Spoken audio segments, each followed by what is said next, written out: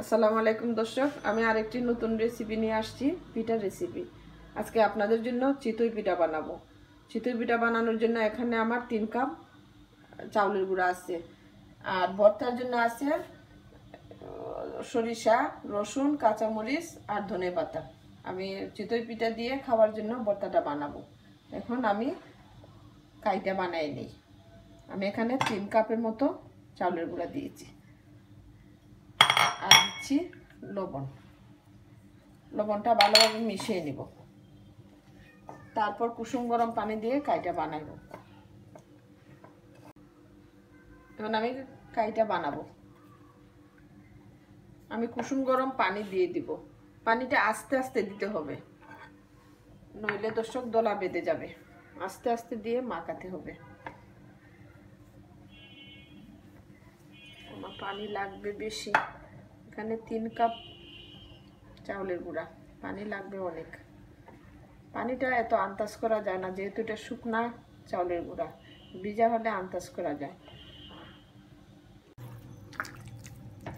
চাউলের গুঁড়াটা পাতলাও হবে না, ঘনও হবে না, একদম মিডিয়াম ভাবে বানাতে হবে।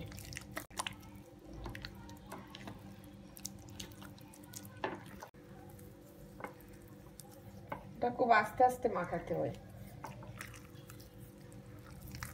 দর্শক, আমার গুলাটা রেডি হয়ে গেছে। এখন আমি আধা ঘন্টার জন্য একটা সাইডে রেখে দিব। পাতলাও হবে না, ঘন হবে না, মাঝামাঝি রাখতে হবে। এখন আমি এটা একটা সাইডে রেখে দিয়ে আমি ভর্তাটা রেডি করব। বন্ধুরা, আমি এখন ভর্তাটা রেডি করে নিব। একে একে সব কিছু দিয়ে দিব।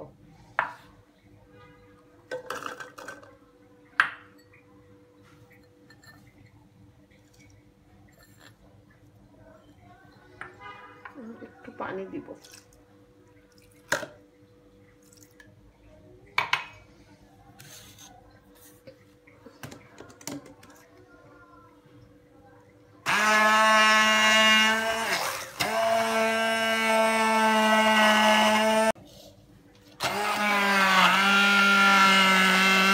আমার সরিষার ভর্তা রেডি। এখন আমি পিঠা বানাতে যাব।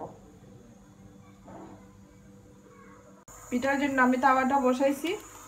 আমি এখন লবণ ছিটা দিছি, দিয়ে আমি এখন পিঠাটা দিব। আমার তাওয়া গরম হয়ে গেছে, আমি পিঠা দিচ্ছি।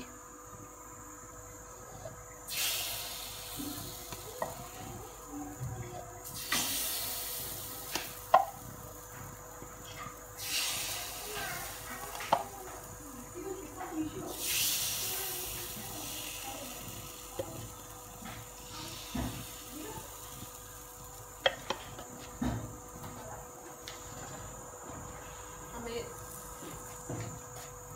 2 মিনিটের জন্য ঢাকা দিয়ে দিব। আমার পিঠা রেডি। এখন আমি উঠাই ফেলছি। আমার চিতই পিঠা রেডি। আপনাদের যদি পছন্দ লাগে আপনারা বানাবেন, সবাইকে খাওয়াবেন, আর আমার চ্যানেলে সাবস্ক্রাইব করবেন। ধন্যবাদ দর্শক, আমার জন্য দোয়া করবেন। আসসালামু আলাইকুম।